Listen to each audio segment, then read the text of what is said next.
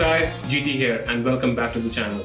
Today happens to be a very special day for this channel as I'm honored to be joined by a very talented guitar player, a fellow Australian, a fellow musician and a fellow YouTuber and a very good friend, Mr. Leon Todd. Now, Leon doesn't need any introduction whatsoever, and in fact, if you're on my channel, you pretty much know who Leon Todd is. But in the rarest of cases, if you don't know who Leon Todd is and you're a guitarist, you're clearly missing out on a lot. So go to his channel and show him some love. I'll link it down in the description box below because he's been doing a tremendous amount of good work for the community by putting out XFX lessons, tutorials, presets, gear reviews, original music, guitar lessons, and plus he makes us laugh from time to time. Overall, a fantastic dude to hang out with. Make sure you check out his channel. Now, I had the privilege of meeting Leon back in March when this whole pandemic wasn't a thing, and I met him for his first ever FM3 workshop in Melbourne. He was touring with his band Ragdoll at the moment.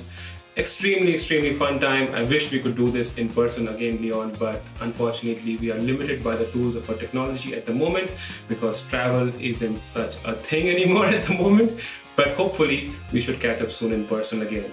Okay, enough of that. I'm gonna stop rambling. I've got a set of questions prepared for him already. Some of them are tough, some of them are easy. So let's see how he handles them. Let's jump into the call right away. Hey, so Leon, thank you so much for joining me. It's been an honor to have you on the channel. I wish we could do this in person, but you know, the times the way they are at the moment, we are kind of far away and have to use technology to our best. So how have you been so far? I mean, I know it's been a long time since this whole thing started. How are you doing? Pretty good.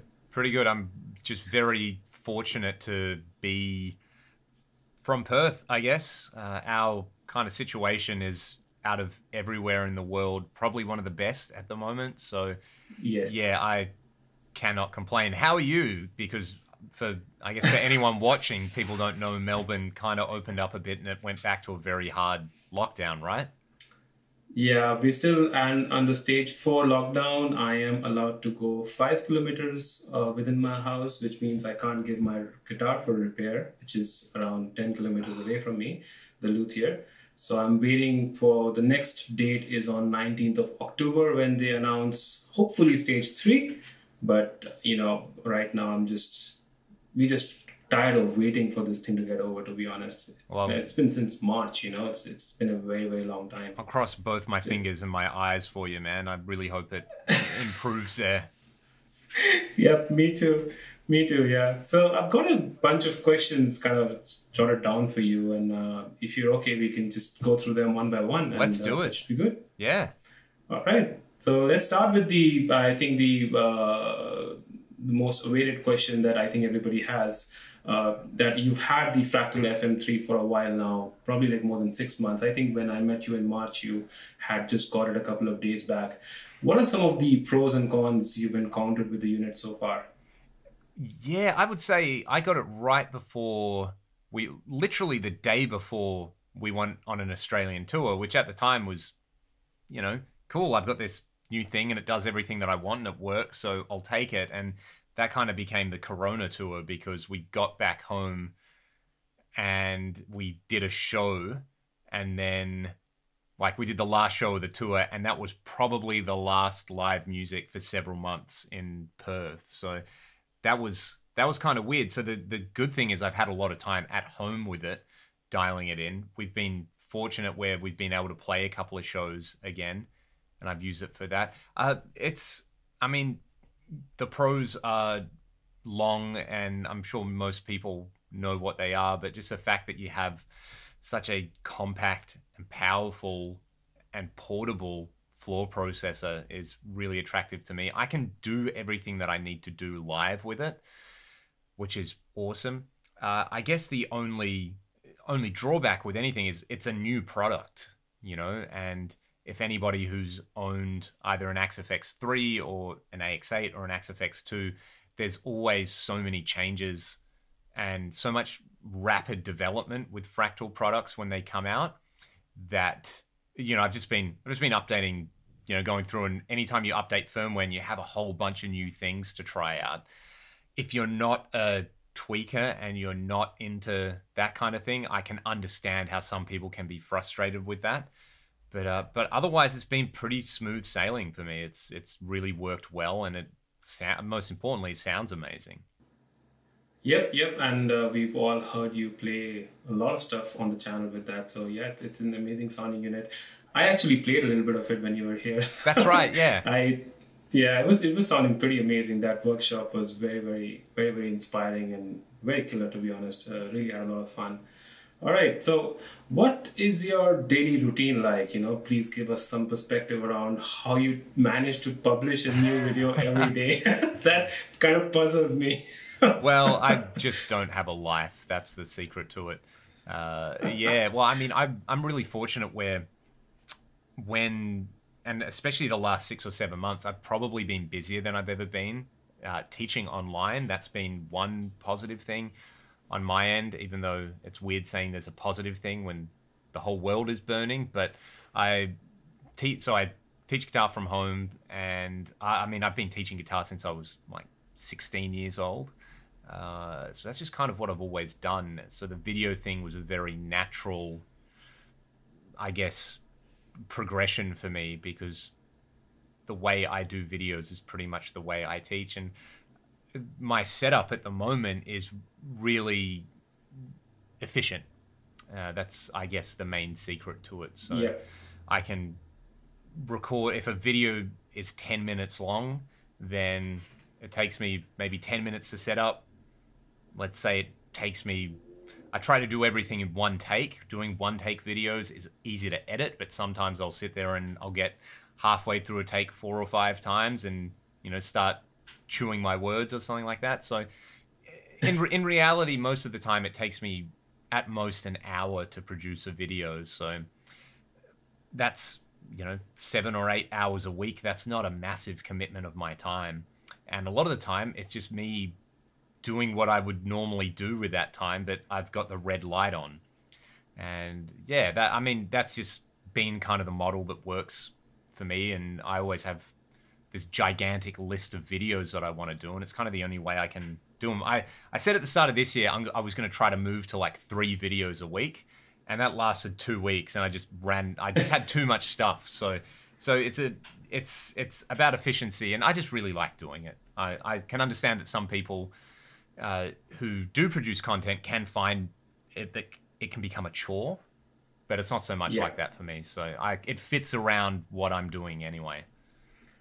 Yeah, I remember I was standing next to you in a bar where you were about to perform with Ragdoll, and pop comes a notification on my phone that Leon has just pushed a new video. Like, how is that possible? He's standing next to me. So that's interesting, because anytime I've gone away or gone on tour, I basically double that schedule so that I've got videos scheduled. And, you know, there's videos that come out sometimes that I've shot months in advance, where they just, you know, I'll schedule them for a week, and then I'll be like, oh, you know, there's some other new thing that I bought, or there's a new firmware for the Axe effects. I'll do that video now, because they're a little bit more kind of time sensitive. Yeah. And that happens like 3 or 4 times where there's been videos I've done, which have been really fun videos, but they just kind of been crammed into the schedule. So yeah, I always try to stay a couple of days ahead of schedule with things.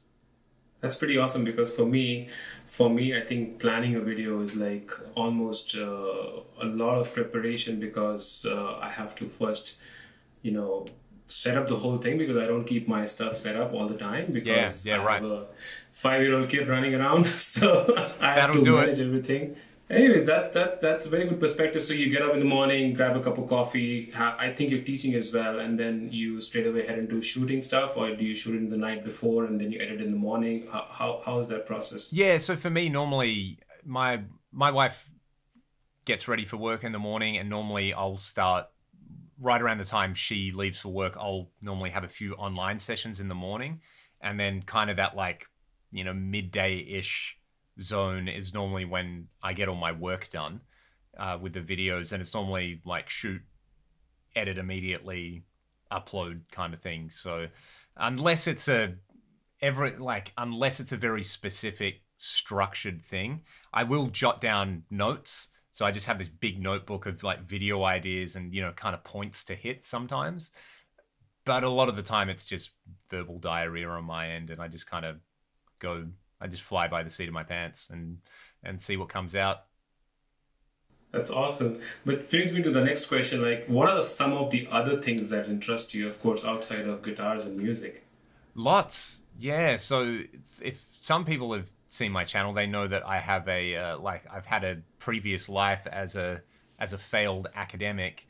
I did an honors degree in mathematics and physics, which awesome. I finished, and I very much had that kind of crossroads moment where I literally, the day I handed in my honors thesis, that was like the first ever kind of jam session I had with the Ragdoll guys, where we were like, are we going to do this thing? Is this going to be a band? And yeah, I initially sort of went, okay, cool, I'll take a year and see how this thing goes. And, you know, 10 years later, here we are. I still haven't gone back, but I love cooking. I kind of cook every day, and yeah, just kind of every day. I call it civilian stuff, you know, cooking, and I love coffee. So that's been my latest absolute nerd rabbit hole that I've gone down.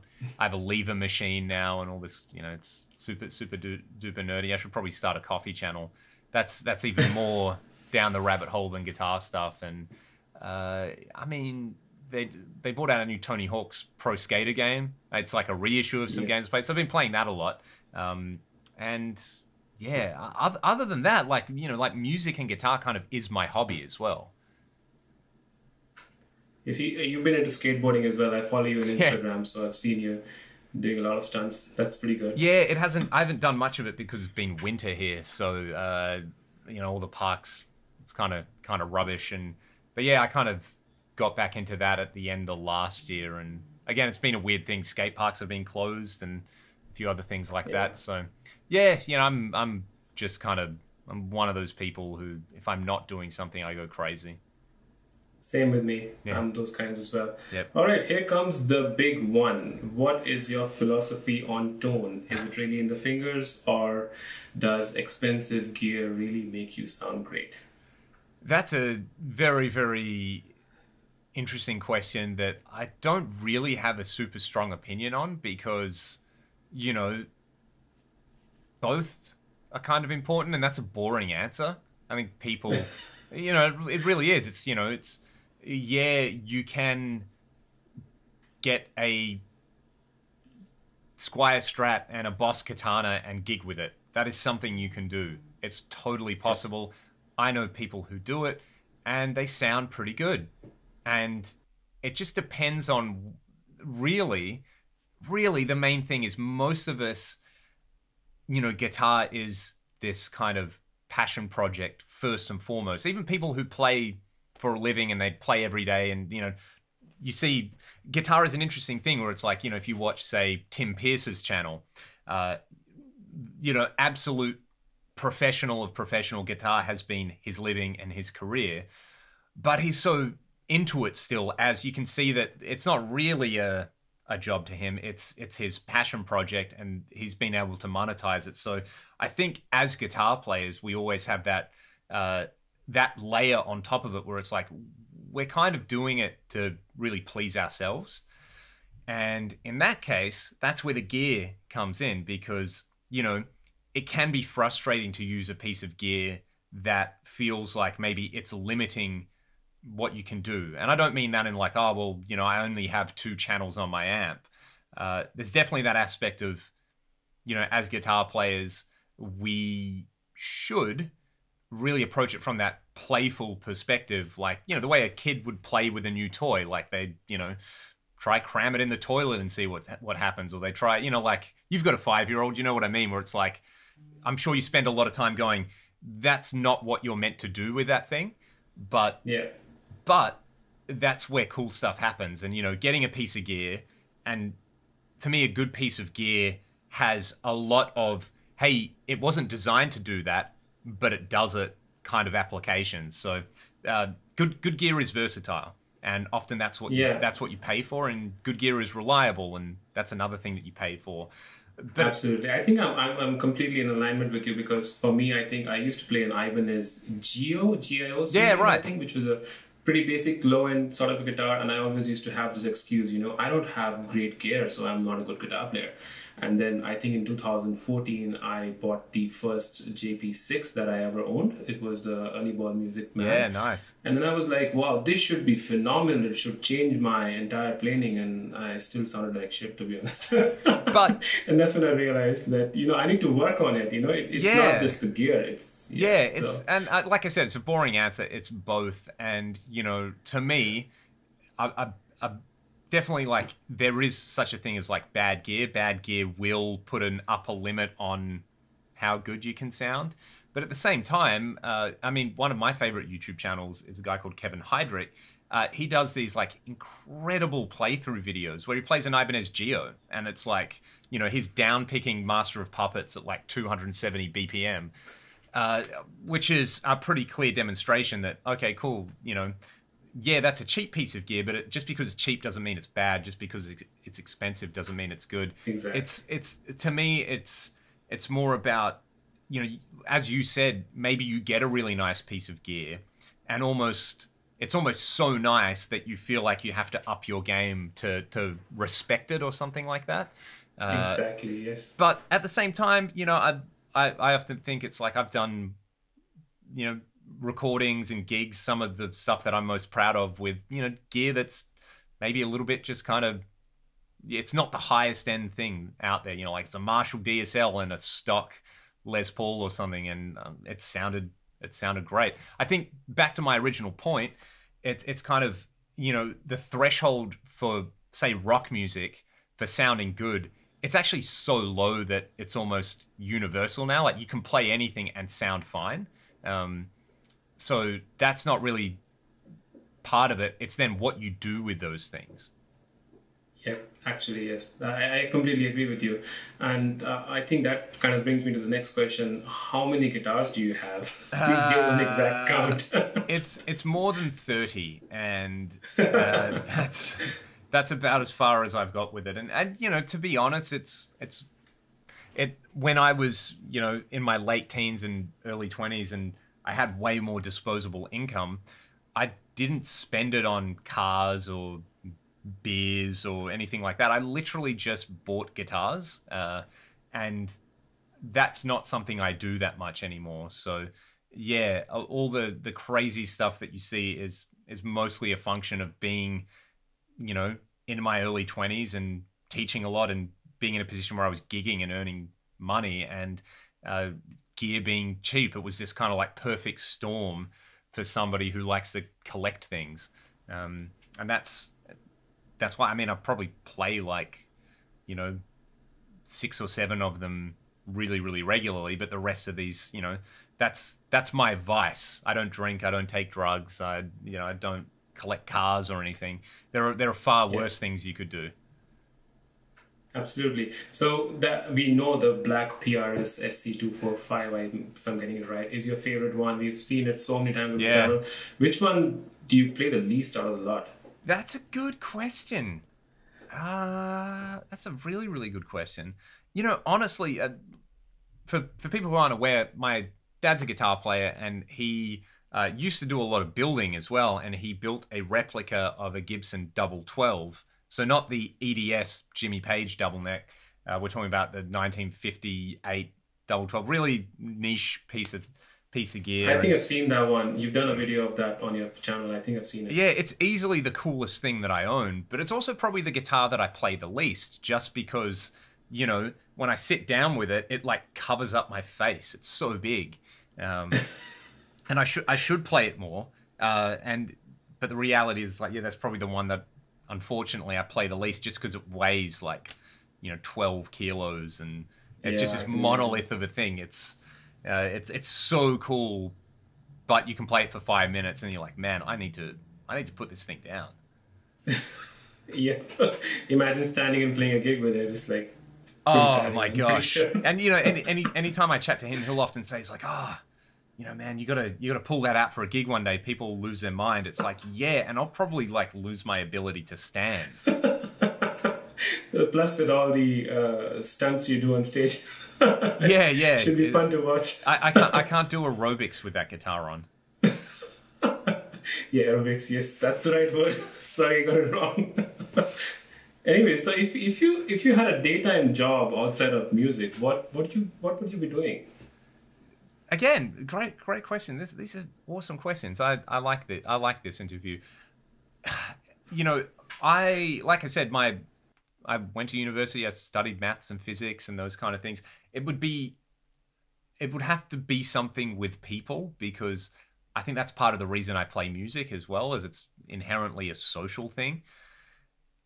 My wife does care work, and the older I've got, kind of the more I see the value in something like that. So I could definitely see myself doing something like that. Or, you know, I would be a crusty academic sitting in a room writing obscure math equations all day. That's probably the other end of the spectrum, the other part of my personality that I'd delve into. But it's you know, it's hard because it's hard to think about that stuff when you spend so much time, so much of your free time as well, just noodling around on guitars. So it's like, well, you know, it's not something I've been fortunate enough not to have to think about, you know? Yeah.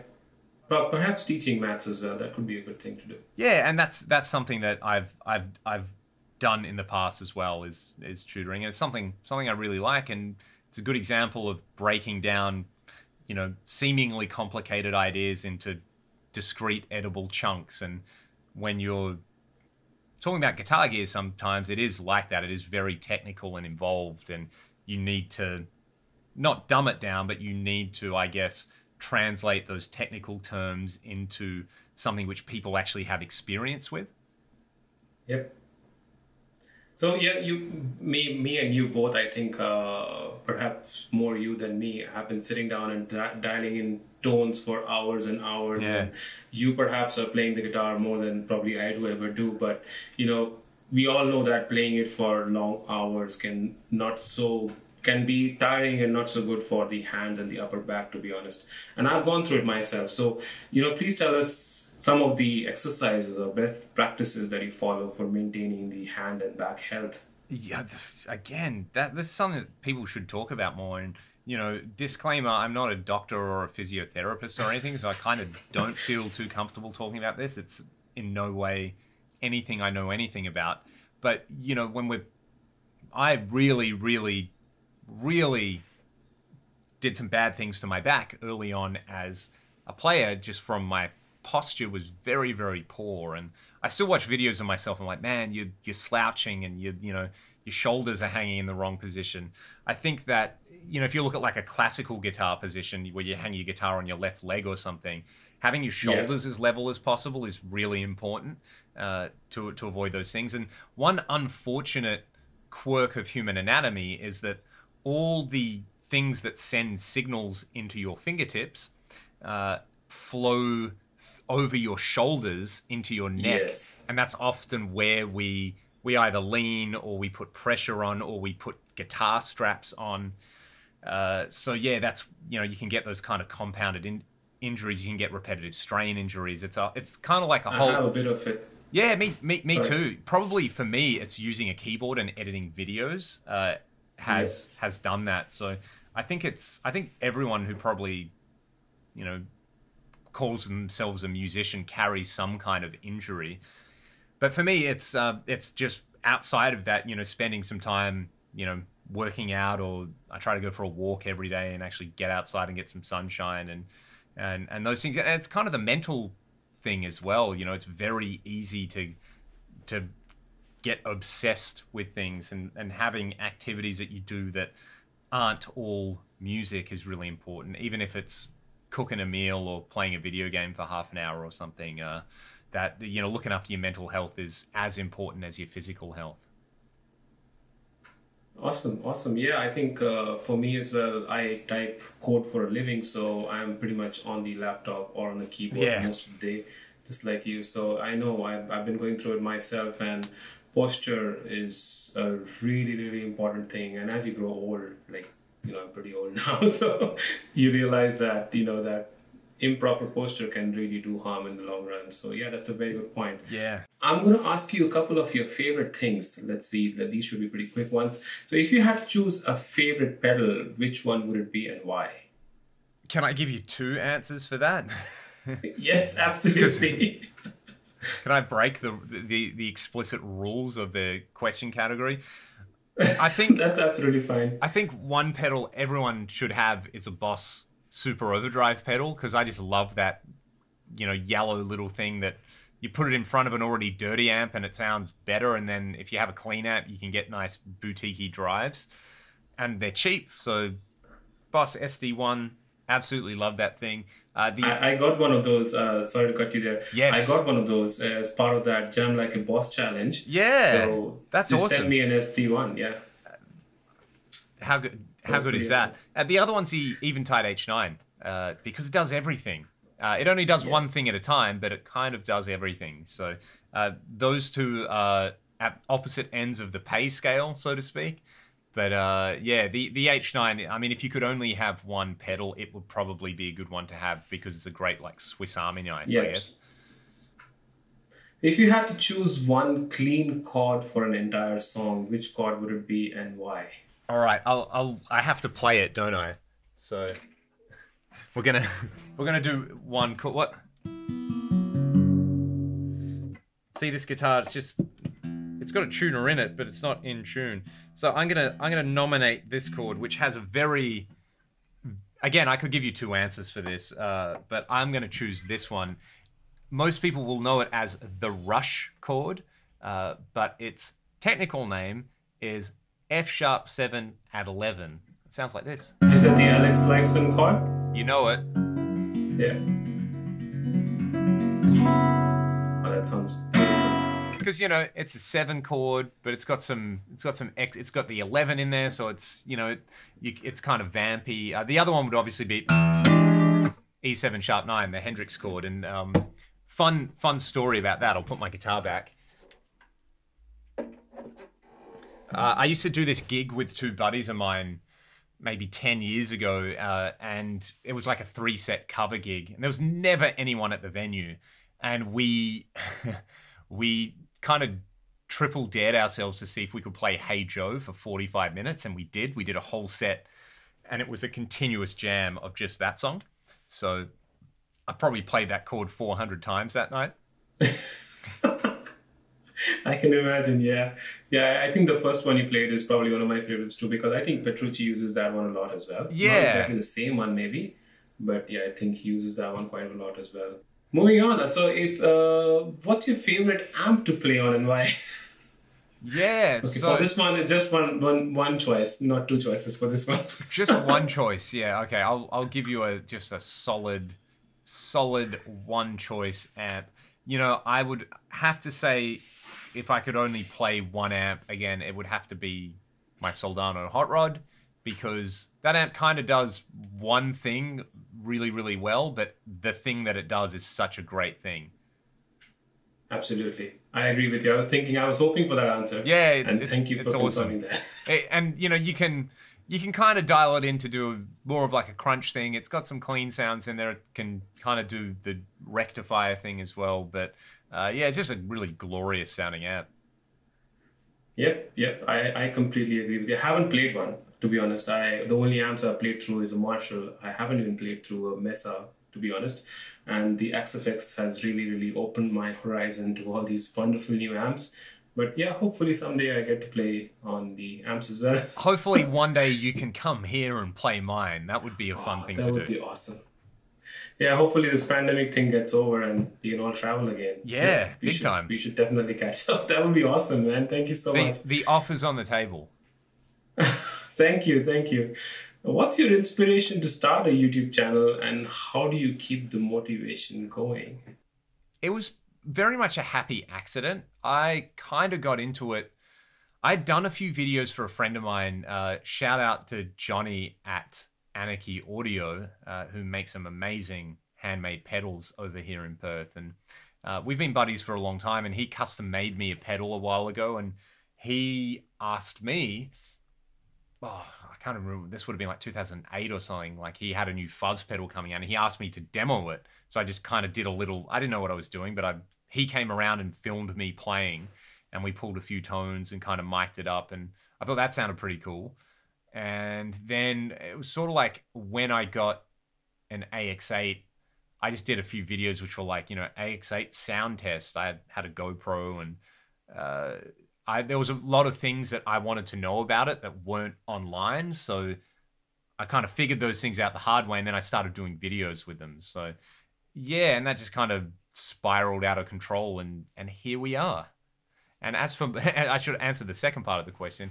As for motivation, you know, it's just part of my weekly workflow now. It's something I don't really think too much about. And, you know, I enjoy doing the videos. So that's pretty much the motivation. I think if I ever stop enjoying the videos, then I'll probably stop making them. That's awesome. Yeah, I think enjoying it is the most important thing. On that note, I want to congratulate you in advance. You are really, really close to 50,000 subscribers. That's awesome. I remember when I found your channel, you were around 25,000, which is pretty huge. And you know, please tell us how it feels to know that, you know, close to 50,000 people are watching your channel.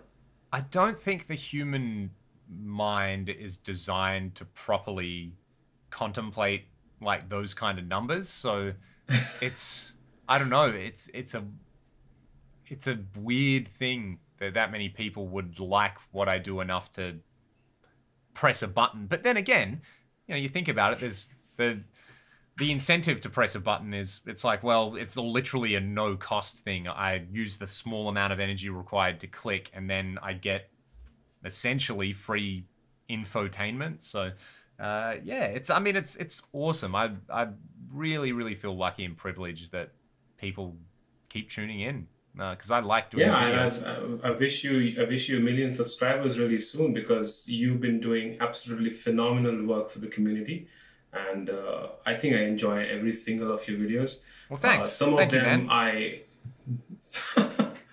of them I'm not able to follow as much because I don't probably have the same gear, but some of the ones where I especially remember a couple of them where your wife was playing the guitar from the back and then you had that guitarist plays a jazz solo or something like that where you didn't play a single note. Yeah. That was hilarious. I just probably fell off my chair. That's probably my finest hour as a musician because I didn't make any noise. So go me. And there was this other one where you were, I think, pretending to be at a booth in NAMM. I think you had multiple shots of yourself talking to each other. Yeah, there's, the comedy aspect. I always just kind of think, no one's going to do better than K-Mac or Jared Dines or anything doing the funny stuff on YouTube. But every now and then I'll just have a stupid idea. It's like, you know what, that's going to take me 5 minutes to make. I'll do it and if someone gets a laugh out of it or a kick out of it or, makes their day a little less miserable, that's kind of the nice thing about YouTube as well. So yeah, as a YouTuber, I can confirm that, being comical on channel is very, very hard at times. Doing comedy, to be honest, is very, very hard at times because I've tried doing it and I fail miserably. So well, I really appreciate that content. No, thanks, man. All right, so talking about your band Ragdoll, what has been the best gig that you've ever played so far? Yeah, there's again multiple answers depending on what lens I view it through. I always feel like you can play really well at gigs where you're playing to 3 people in like a dive bar in the middle of nowhere. And you can have gigs where you're playing to, a few thousand people and they're going mental and having the time of their life. And the whole gig you're going, oh my God, what is wrong with me today? I just can't play. And I've definitely experienced the former of those extremes, probably a lot more than the other one. But I would probably say a big highlight for me was we did a festival in the States called Rocklahoma a bunch of times. And the last time we played there in 2016, the way it worked out, the side stage we were playing, we ended up playing after the Scorpions. So the Scorpions were the main headliner and we were the last band to play that night. So it was sort of like everybody saw the Scorpions, and they just kind of wandered over to our stage to sort of check out what was going on. And it was a really nice night. It was the first big gig I did with my Axe-Fx Ultra as well, which was kind of cool. There's footage of it online, and a lot of people being like, "Oh, what Marshall is that back there? What are you using?" It's like, well, that's not plugged in. That little box on the floor. So that was just a really fun one. You know, we got to play last, and we had a bunch of people who had seen us previous years came out, a bunch of new people, and we had the new album out, and people bought a lot of merch, and yeah, it was just a really, you know, it was very like satisfying on a lot of levels. Another one that comes to mind is we did a festival in the south of France. Same year, like we toured the States and we toured Europe, and we started the gig probably at like, you know, half an hour till it was like a twilight slot. We got the best slot just by luck. And when we started, the sun was just starting to go down, and you know, it was such a beautiful evening. And by the time we finished, it was dark, and they had this big laser show happening. And yeah, I just remember that being a really pretty gig and a really beautiful gig. And the crowd was, you know, it wasn't huge, but they were really, really into it. And you know, by the second chorus of every song, they kind of picked up what the chorus was, and they were singing. And then we just got looked after really well too. You know, they had all of this nice food for us, and it was that was a real kind of, that was a treat, that one. Yeah, interesting you bring that up, because I think that's a very good component of a good show for me as well. Like hospitality from the event managers or from the campus, in case you're playing in a college or something like that, is really important, because if you're not treated well, you're pretty much not in a great mood on the stage as well, and you don't connect with the audience that well. I think it's very important. That's a very good point you bring up. Yeah, and I mean, for me, like I've probably done more gigs, you know, in a slightly kind of pissed off mood than not, just because of that, you know, like there's just always stuff that doesn't go according to plan. So, you know, no matter how much you plan something, you know, something can blow up, or you can be late without realizing it, or you know, something can not be there that needs to be there. So I try to do as many gigs as I can now in a good mood. Yep. So talking about Ragdoll, I mean, please talk about the songwriting process in your band. You know, can you walk us through as to how you write a typical song in Ragdoll? Yeah, I would say there's not a typical way of doing it, but the reality is I have my setup here. So if I have an idea, normally I'm noodling around on guitar and a riff pops out, I will just track that little idea, you know, quickly program some drums and record the riff, and then put some bass on it and kind of store it away in my little vault of ideas. And the really good ideas are the ones where I start doing that, and I'll be like, okay, cool, that's a fun little riff. And then I'll immediately be like, oh, I've now got an idea of what I want to do with the rest of the song, and I'll sit there and I'll kind of flesh out an arrangement really quickly. So yeah, I have the ability here with just, you know, literally an Axe-Fx and some guitars and Pro Tools and like a drum plugin. I can, you know, do decent enough sounding demos where I can arrange a song, have the main ideas in there, and then I just email it to everybody. And if I hear back from somebody, if they say, hey, that was really cool, then I know that idea is really good. So, and they're the ideas that we'll work on. So, yeah, and then we normally kind of shortlist material that we want to work on, and we'll get together in a rehearsal room and just kind of forensically deconstruct the song and then rebuild it part by part. And if ideas work, they work. If not, then we'll kind of just rinse and repeat that process until we get something we're happy with. And then I'll often bounce around kind of basic vocal melodies and, you know, get Ryan in here to sing stuff. We've been doing a little bit of that over the last couple of months, where when he's had the time to come in, and we've been basically just kind of rewriting a couple of songs we've been working on, like redoing the lyrics and the melodies. And he and I'll kind of sit down and just flesh out some ideas, and then, you know, I'll sit here and hit record and throw ideas at him, and he'll do what he does, which is sound great singing. And yeah, and that's kind of the process. And then we'll go into the studio and we'll just kind of knock it out. Yeah, that's awesome because, you know, the melody line of every song is probably the first thing that hooks on to people. I think for guitar players, is the guitar riff. Like for me and for my 5-year-old son, like when Shine comes on, like, you know, when I play Shine on my phone or probably on the computer, he sings it note to note and he's really fond of that melody. And it's absolutely gorgeous the way the song starts. And Ryan has a killer voice, and when the guitar parts kick in, it's like that down palm muted kind of a thing that you're doing. It's really fantastic, and plus the solo, it's amazing. That's one of my favorite songs, to be honest. Thank you, man. I really appreciate that, and we kind of have a joke in the band that, like, you know, we should do kids music because I don't know what it is. Like a lot of like Ryan's kids really like all the stuff we do. Young kids that I teach, if they find out I'm in a band, I'll show them my stuff and they'll be like, wow, this is really cool. So maybe we're just in the wrong industry and we should be writing, you know, we should be like the heavy metal version of the Wiggles or something. That song was interesting because I recently found a demo of that from 2013. That was the first like incarnation of that song. And we did a short little vocal demo of it, and it ended up on my phone for just like living there for a couple of years. We didn't end up using it. We were writing for an EP, didn't end up getting used. And then when we were putting Back to Zero together, literally the last song that got put together was Shine. And I mean, it's like a cliche. You hear this all the time. It's like, the first song on the album was actually the last one that we wrote because it needed that kind of big bombastic opening song. And we had toured the States the year before, and when I was on the plane back, you know, it's like a 17-hour plane flight from Dallas to Sydney or something.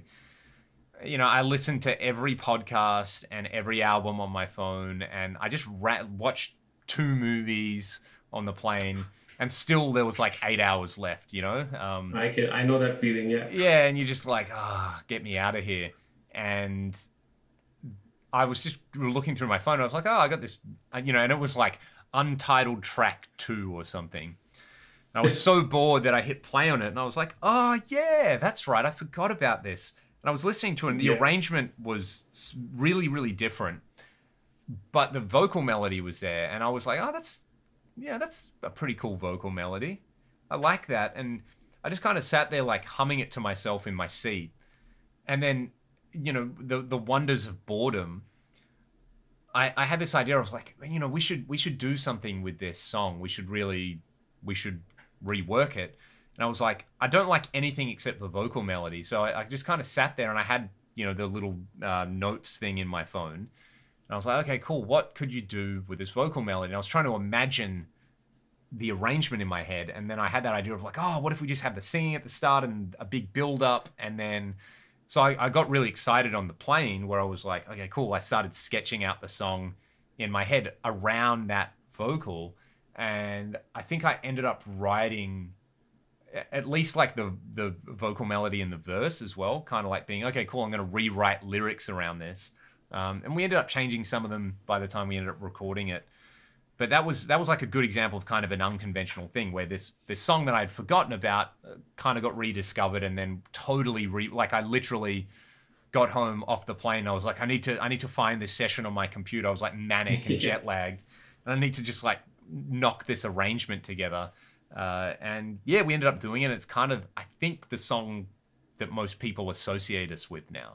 Oh, that's an awesome track. I think that now hearing the backstory behind it, I think you did a good thing by not leaving it out. Yeah, it's weird how these things happen. In 2013, it wasn't the right time. It needed a few years to marinate and actually, get fleshed out. That's awesome. I've got a final question for you, which is kind of related to what we're going through right now. So, if this pandemic has taught us one thing, what it is according to you? Ooh. You know, the not to sound negative, but I don't know if it's actually taught us anything as a collective. I think it's, but that is probably a lesson in itself. So it's a weird paradoxical answer. I think in Australia, the way it has been handled has been like mostly it's been handled very well here, and especially compared to a lot of the world. But I think one thing that I've kind of realized, and this was a really, an unpleasant process and an unpleasant set of thoughts to have to go through, which I think a lot of people have gone through, is, we often overestimate the amount of agency we have in the world. This is a really heavy answer, I know. Like, I could give you the G-rated version, which is like, that we all need to come together and, be good to one another.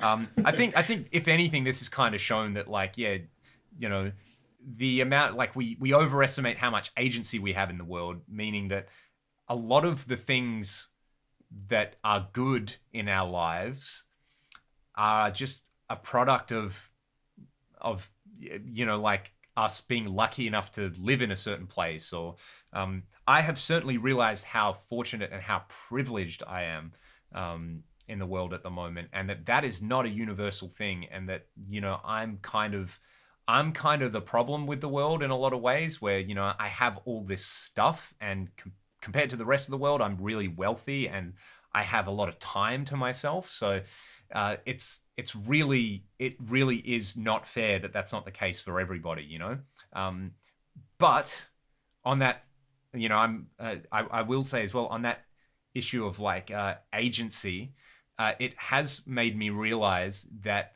you can't spend your time on Earth worrying about the things that you can't control, and that if you focus on the things you can control, in general, you'll be happier.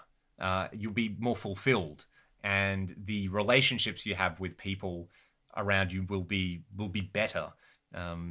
So yeah, maybe it's made me realize that, like, I thought I had control over all these things, whereas in reality, maybe the only thing I can control is how I choose to interact with other people. So I just try to choose kindness and decency, and they're the important things that we need more of in the world.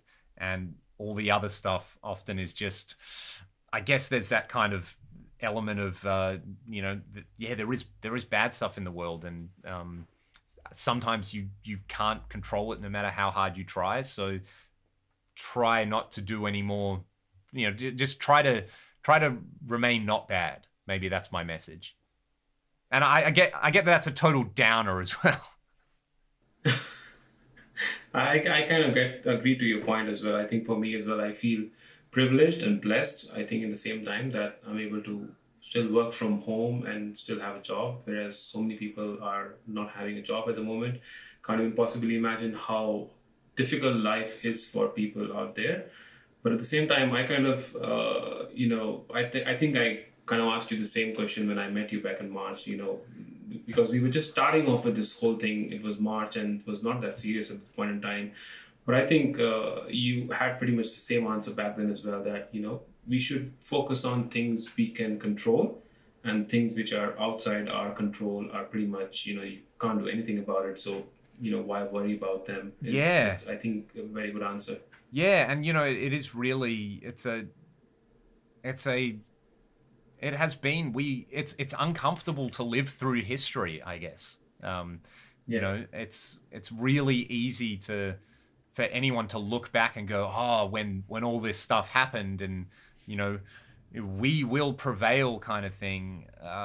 It's hopefully, I say all these things, I am really hopeful. Hopefully the plus side out of all of this is that if it can be brought under control, that people can realize the utility in looking after one another, in that having, for example, in Australia, we more or less have universal healthcare, where that's not available in other parts of the world, and that you can have those things and you can still have, freedoms and rights, that there is a balance between that you don't have to, be crushed by totalitarianism just to have, the ability to go to the doctor and not, you know, become destitute or something. So yeah, and that's again kind of a heavy answer, but that's really been where my mind's been at recently. And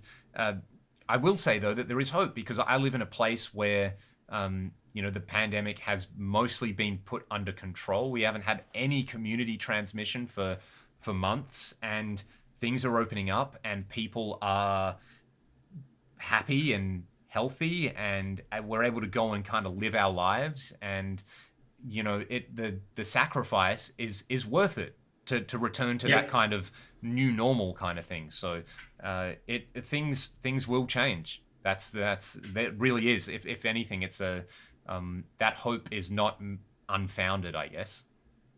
I completely agree with you. I think we have to, I think me and my wife were talking the other day about it as well. We have to adjust to kind of live with it, because, you know, things like these have happened in the past as well. And as we all know, history kind of repeats itself. But we as humans have always kind of adapted and kind of, you know, took the right path towards coming out of it.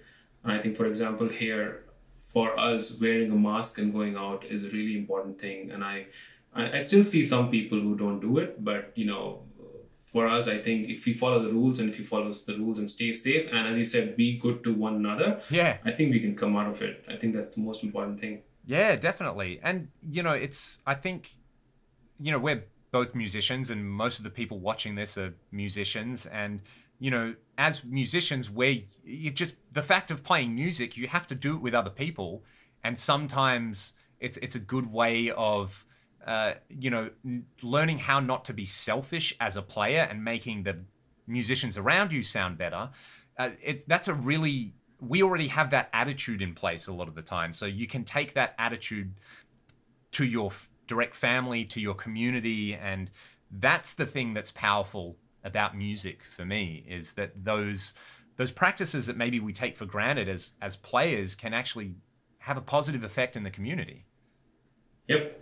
I completely agree with you. I think music is a very powerful healer, and I think it's always helped me come out of very difficult situations in life. Anyways, I think it's getting a little too heavy for everybody. Feel free thank you so much for that. Feel free to edit that out. If anything else, it's taught me, it's like maybe I've just been a rubbish person in the past, and that, you know, to be a human being first and a musician second, rather than the other way around. No, I think whatever you said, I completely agree with it, and I think everybody should hear your opinion on that as well, because these are some of the things that, you know, people usually don't talk about, and I'm very, very thankful you answered that. I think that's pretty much all the questions I had for you. Awesome, man. Thank you. That was a great interview. I really enjoyed it. That was great to catch up. Yeah, it was a real privilege to have you on the channel, and as you said, I probably look forward to catching up with you in person again. Big time. And hopefully jamming a little bit more than what we got to do last time. Yeah. And and again, I wish you all the best, and hope to see you soon at 1 million subscribers, or probably even more. Oh man, it's all gravy from this point. I'm just happy to be here, and again, thank you for having me, and thank you for everything you do, man. It's watching your channel and, you know, getting to become buddies with you has been an inspiring and a really satisfying experience for me as well. I mean that. Same way. I mean, I'm so privileged that I have you on the channel, because to me, to be honest, being in Australia, I don't have too many new friends here, because I moved here recently, and to be friends with you, I think it's one of the most wonderful things that has happened since the time I moved here. So thank you so much for that, and thank you always for your support. You've always been very helpful to me and to the entire community. Thank you so much, Leon. Thank you, man. Take it easy. Cheers. Talk to you soon.